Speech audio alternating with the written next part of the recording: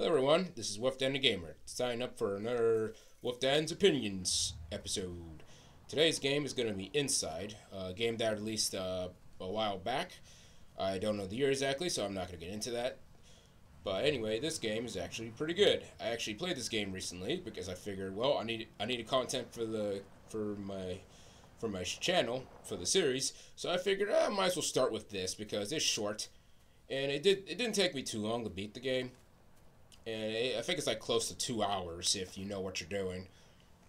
So anyway, I'm not going to talk too much about the game. I want to try to keep the episode short, and I'm going to try going forward to keep the series short as possible. Of course, it's not always a guarantee, but I'll try. So anyway, the first thing I want to talk about the game is pretty much how the story turns out. I'm not going to talk too much about that because I don't want to spoil the major scenes. There will be some spoilers in this video, so please be aware of it. So anyway, about Inside, you play as a unnamed child. And no, I have not figured out the name. And no, there's probably some video out there that some fan theories, but I have not watched any fan theories for the making of this video. So I'm going by what I do enjoy about the game. So anyway, you play as a unnamed kid who has to survive in a dystopian 1984 environment that's inspired by 1984. If you ever read, I never read 1984. I heard about it. I'm scared to read it. So until I read it, which I don't know if I want to, but I may. So I'll leave that out. But anyway, the kid has survived in a world. I'm gonna say it's probably Poland. Well, I'm gonna say it's probably set in Poland. I don't know. It doesn't really say. I can definitely tell I can definitely tell it was set in Europe, mostly the Eastern European state of some sort, but never says it. But I do like the world. It's grounded. It has a really good atmosphere, especially the graphics, which I'll talk about next. So anyway, I'll say visual design is really good. It really excels with the art style. I like it's grounded in reality, but it's done in a way that it's still stylish of its own.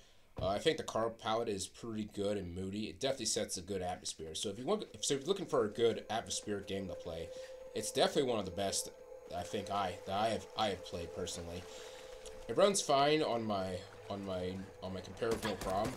So my compare type will be in the description, just for comparison. Because like I said, I would definitely say this game it's not that graphically intensive. I think you can adjust some settings, but I don't think you need to do much. And so now I'm going to talk about my favorite part of this series that I'm going to try to talk about, the gameplay. The gameplay is pretty much a 2D cinematic platformer. If you don't know what cinematic platformer is, let me try to explain in a shortest term possible. It's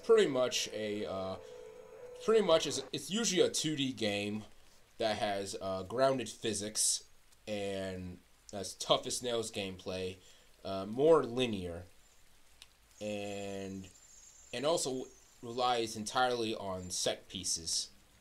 Some games do, like Flashback, Another World, or Out of This World, or Another World, or whatever it is. I may talk about Another World in the future. Flashback I may not even touch with a 50-foot barge pole because, I don't know. I'm just not into Flashback. And, of course, the first game that is I think is quote-unquote cinematic platformer. There's probably others that are way back. So, until then, I'm going by that. But Prince of Persia, the first game, was a cinematic platformer and definitely revolutionized the genre forever.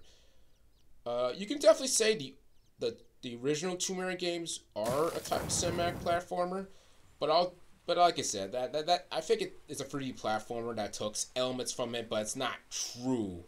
It's not a true cinematic platformer. I consider it 2D. If it's 2D and a 2D plane, then that's consider it. But I'll definitely say Inside is one of the best cinematic platformers I ever played. I love the set pieces, which that's one thing I like about the game. I'll say the controls are really tight. They're very simple. You got a jump command, action command that grabs objects, pulls switches, you know, that type of stuff. There is no combat. You have to rely entirely on instinct and a bit of stealth, and some environmental puzzles here and there in order to survive. I'll definitely say you're not gonna see too much of the swim mechanic because it ties in with an enemy in the game, which I don't want to spoil for you.